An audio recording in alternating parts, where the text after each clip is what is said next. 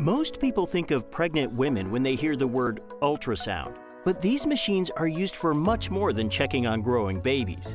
Doctors use ultrasound imaging for everything from diagnosing a torn tendon in a knee to finding blocked arteries near the heart. The technology of traditional ultrasound is quite old. It's over 100 years. Now researchers are working to come up with newer and cheaper ways to use ultrasound. Inside Science.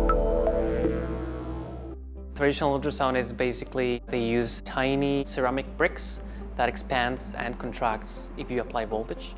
That expansion and contraction generates ultrasound waves that are used to look on the interior of your body using ultrasound waves. Gerardo says that there's nothing wrong with the current system, but there are limitations to the technology. So for instance, it is hard to get miniature sensors with these tiny ceramic crystals. They have a lower sensitivity than alternative technologies.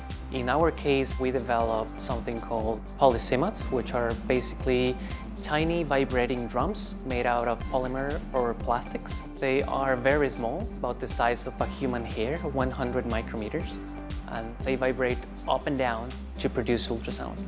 You get a higher sensitivity, which means you can get clear and high resolution images out of them.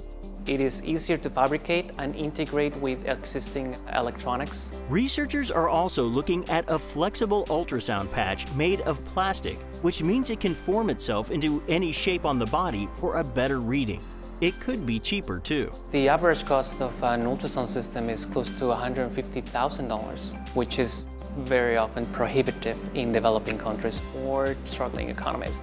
So one of the main impacts will also be to access and to give the opportunity of to these economies to acquire high-quality ultrasound systems for a very reasonable price. Our deal will be something that costs $100 or less. That's our dream. But obviously there are many different factors that can affect the final price. We are trying to bring this technology closer to the reality. So for instance, we have had talks with very important ultrasound manufacturers and companies trying to integrate this technology either into their own products or develop a completely new product with this technology. So that will allow us to bring this into a more tangible way in the shorter term. This is Inside Science.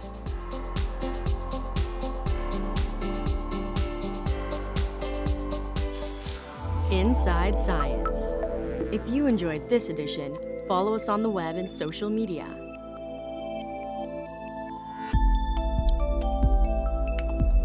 Powered by the American Institute of Physics and a coalition of underwriters.